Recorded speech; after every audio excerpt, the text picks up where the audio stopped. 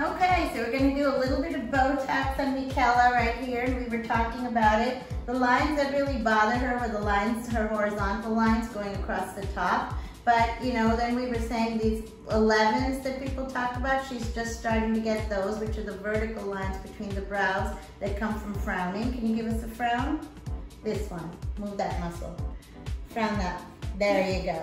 Okay? and then also, then on the side, she's starting to get a little bit of lines on the side. And I like to do a tiny, what they call a microdose or baby Botox, they call it, where you do like a unit or a half unit there to prevent those lines from coming out so that they'll never actually even become like these for her. It'll change the way she ages. This is how Botox comes. It's in a vial, and it's a powder that we reconstitute with either saline, preserved saline, water, etc. I find that preserved saline makes it hurt a lot less for the patient when I'm injecting, so I use preserved saline.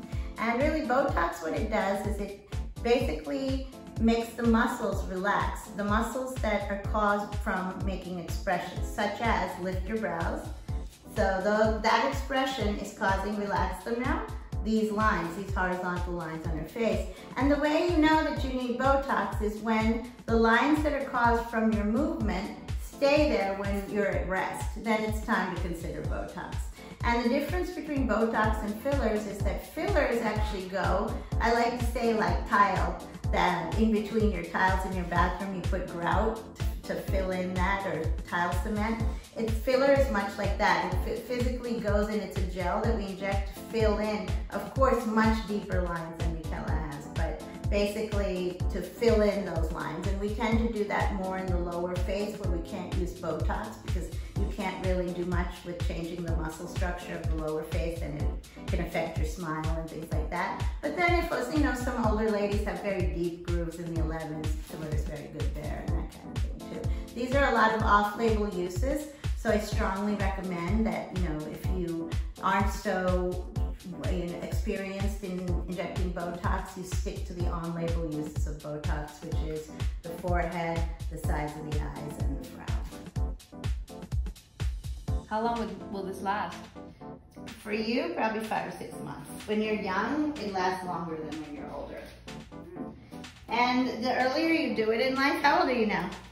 I'm about to turn 30 this year. Okay, so I started when I was 31, and I feel like because of that, now at 51, I needed a lot less than most of my friends who started later. Her numbing cream was white when we first put it on, and now it basically went clear.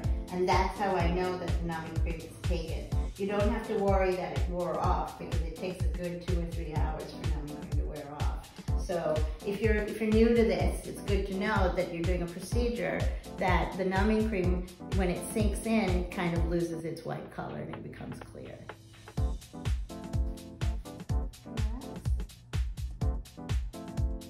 And then this is the frontalis muscle I'm injecting, which is smart to inject very superficially and kind of where, in a grid, where the lines are.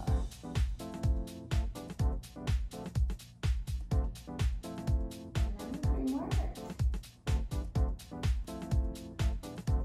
I'm already done with your forehead. And then you may smile, relax.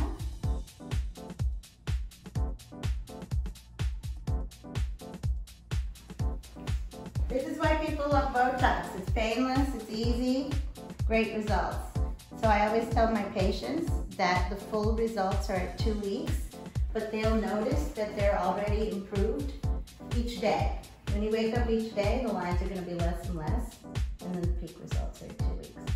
Now I'm going to do that frown. Give me that, move that muscle one more time, and relax.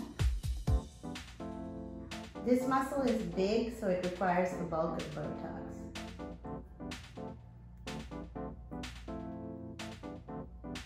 What's the aftercare? The Botox rules are that you're not allowed to touch any of these areas, including anywhere I've basically injected, and including that means putting on makeup. So you're not allowed to do that for 4 hours, okay? So if you're going out tonight, it's Friday for happy hour, no makeup until, let's see, until 8 o'clock.